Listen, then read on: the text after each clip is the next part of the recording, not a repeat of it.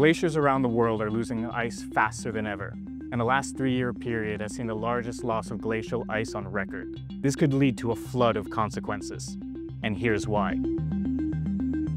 Since 1975, 9,000 gigatons of ice has been lost from mountain glaciers. It would be an ice block of the size of Germany with a thickness of 25 meters.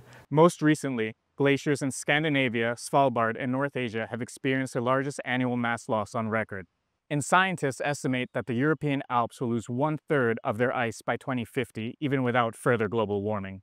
2/3 of the world's glaciers are expected to vanish by the end of the century at the current rate of warming. This is a major impact. It's not something that we'll be able to stop within the next decades. Climate change, driven by the burning of fossil fuels, is behind this rapid retreat. And the exceptional ice loss from the Arctic to the Alps, from South America to the Tibetan Plateau, could unleash a flood of economic, social, and environmental problems. The accelerated melting accounts for 25 to 30% of the currently observed rise in global sea levels. The ice loss of all glaciers globally is roughly that of the Greenland ice sheet, and also farly exceeds that of the Antarctic. This is putting millions at risk of floods and imperiling billions who rely on water flows from glaciers.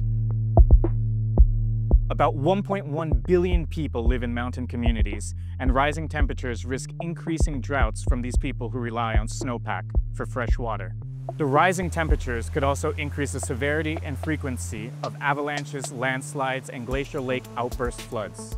While the impact of a single glacier at a global scale is minimal, the trickle of melting glaciers around the world is having a compounding impact. Between 2000 and 2023, melting mountain glaciers have contributed 18 millimeters to sea level rise and are expected to add another 1 millimeter per year. Now you might say 1 millimeter is not exactly a lot, doesn't sound much, right? But it's a small number with a big impact.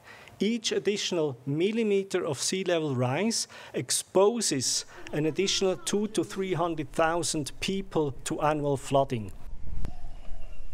Some scientists say that it might already be too late to save 20 to 40% of the world's glaciers, but reducing carbon emissions from limiting fossil fuels could help save a large portion of these glaciers.